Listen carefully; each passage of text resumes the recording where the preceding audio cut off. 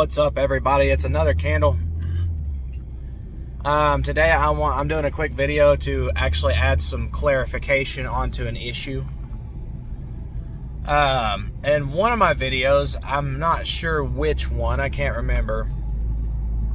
Maybe it's whenever I'm talking about abortion, but I can't remember. I mentioned how my mother was put through a temptation to essentially, to abort me. Now, the thing is that I want to clarify. She did not have this thought herself. Someone was telling her that she should. She immediately rejected that person's idea. And she had brought this to my attention. And I do understand why, because, obviously, she never had an inward temptation about this.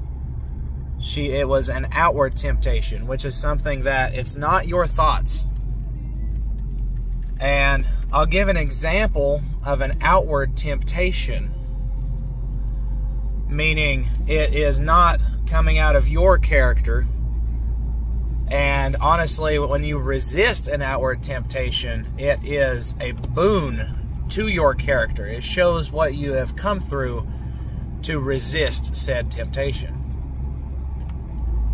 The biggest example, the easiest example to use, Jesus in the wilderness. The Spirit led Jesus into the wilderness to be tempted by Satan. And it is very specifically using the word tempted. Now, do you think at any point in the time, whenever Satan asked Jesus, he actually ordered Jesus to turn the stone into bread, do you think Jesus was tempted to do that? Do you think he sat there and thought, I can do that. Maybe I should. No, I don't believe he did. I believe the devil ordered him to do that. And I believe personally that Jesus immediately responded out of Deuteronomy. For man shall not live on bread alone, but out of every word that proceedeth from the mouth of God. And I believe he did the exact same thing in each other instance that he was tempted by Satan while he was in the wilderness. The difference of inward temptation would be, okay, so I quit smoking weed I think it's honestly like 2 months back now. And if without anyone around, anyone speaking to me, all of a sudden I got the feeling like, man, I would really like to smoke some weed right now. That is an inward temptation. Now, I do understand, why my mom would say that it is a question of character if that was an inward temptation. But the thing is I want to explain, temptation is temptation, either one way or the other. Whether it is inwards or outwards, it still follows under the same category of temptation. One of them, you are being tempted from an outward source, most of the times through a person. Could be through a video. Could be through a book. But on the other hand, inward temptation sometimes can come from your own desires, but many times it is driven through whisperings of our adversary. I think I just literally said adversary. Adversary. Sorry. Inner whisperings of our adversary. And he can plant ideas in our minds to tempt us.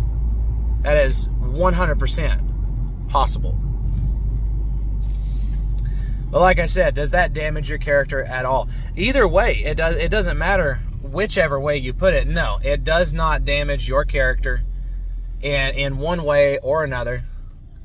And the fact that if you did resist temptation, then your character is intact. It doesn't matter if you did have those inner whisperings. Your character is still intact. because you resisted the temptation one way or the other. I, as a male, I have many, many temptations.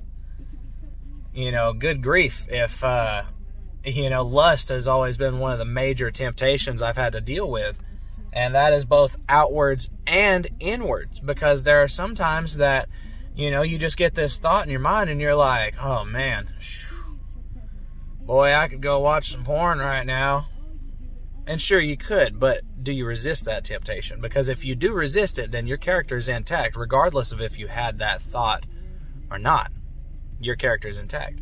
And then there's the outward temptation of, you know, maybe I see an attractive woman and, you know, she's wearing an outfit that has her cleavage showing and stuff like that.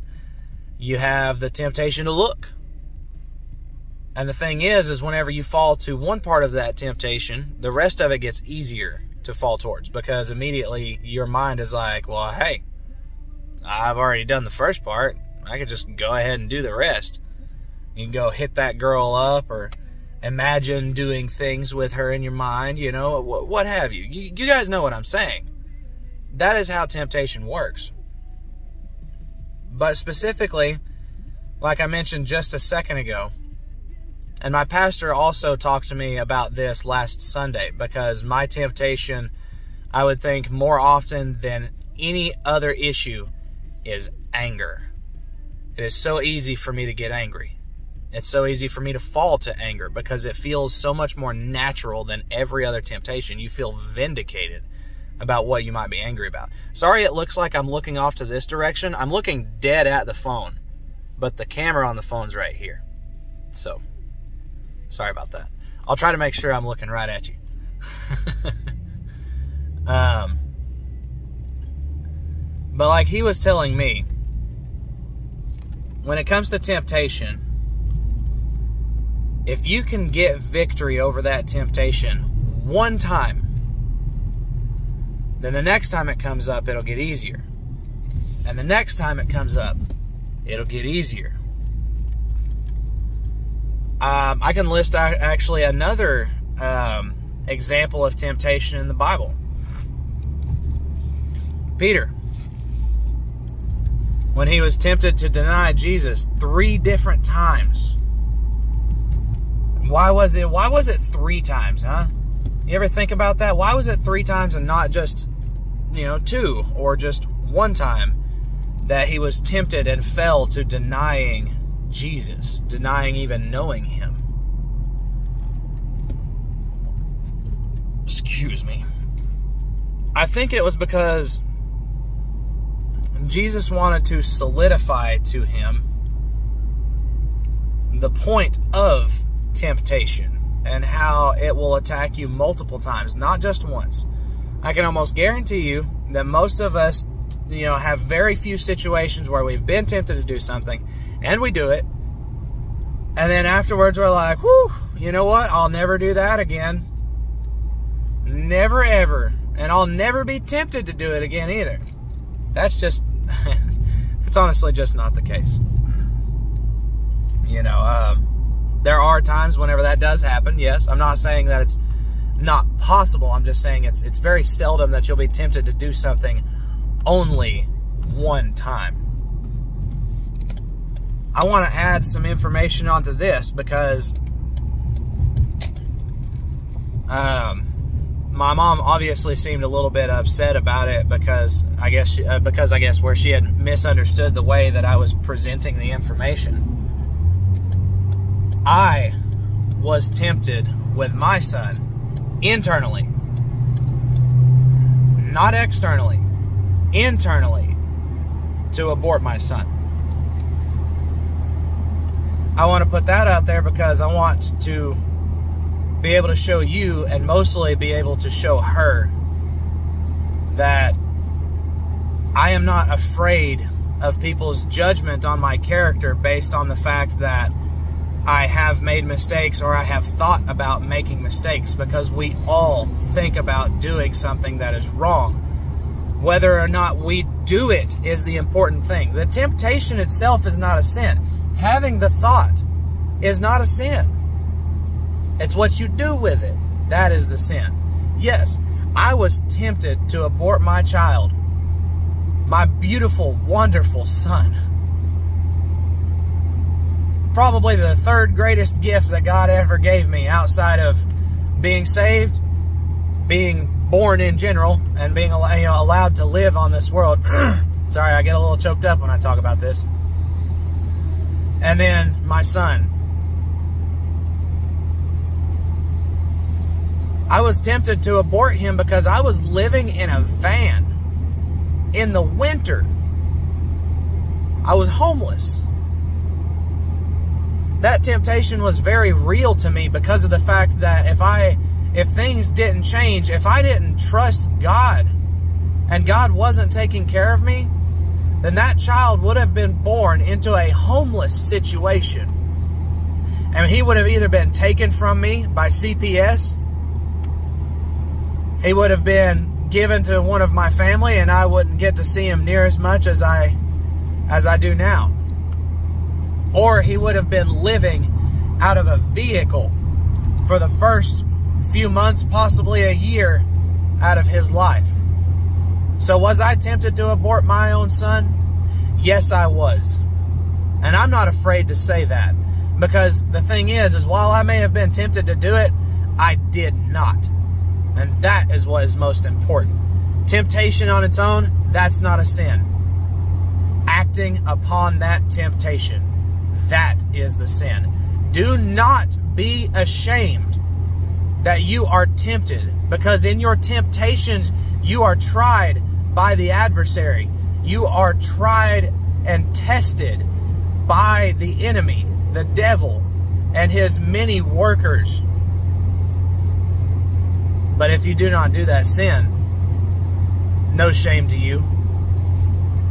No shame at all. As I said before, a boon to your character it is that you fought through temptation and you did not do it, whether it is internal or external. By anybody that might not know, I'm sure most of you do, but a boon is essentially an advantage, an addition. It's a good thing. Guys, that's pretty much all I've got on this subject. And I really appreciate my mom bringing it up to me, because it did make for a good video idea and something that does need to be explained. If you guys are confused, I personally, I went to the Bible first and foremost whenever it came to figuring out, sorry, when it came to figuring out what to think about temptation, about the issue of temptation. I also, whenever I was speaking to my mom, I went to the Oxford Dictionary, I went to the Strong's Concordance definition, and I read the Thayer's definition. I don't even know who Thayer's is, but it was there. And honestly, it just seemed to affirm to me what I already figured the Bible was telling me about it. And so if you guys want to, you can go look those up in Strong's Concordance and the Oxford Dictionary. And, you know, form your own opinion on it. Don't always take my word for things. I could easily be wrong about things. I don't personally believe that I am wrong about this because of what the Bible has taught me. I do believe that this is correct, that this is what temptation is and how temptation works in its various facets. I hope this video has been a blessing to you guys. With this video, I'm going to go ahead and let you guys know in the description, I'm going to try something new. My mom had let me know that there are many, essentially, algorithm breaking words that you can put in your description of your videos. And I'm going to test that out on this video and see how it works, just so I can possibly try to reach more people out there, hopefully reach out to the lost with some of my videos. And I think this one will be a pretty good one. Temptation is a good thing to go over, because remember, through temptation we fall to sin, and death is the penalty for sin. But through Christ we are redeemed. Our sins are forgiven. We are covered. There will be many writings that God will see about what we've done in our life and, you know, the sins that we've committed. But whenever you accept Jesus, there is only one thing that God sees whenever He looks at your receipt. And He sees the blood of His Son, Jesus Christ. You guys keep that in mind. Share this video out to people that you think might be struggling with this issue. Put a like on the video if you do like it. If you agree, just hit that like button. And if you're new to the channel, hit the subscribe button if you want to see videos more like this one. I'll see you guys later.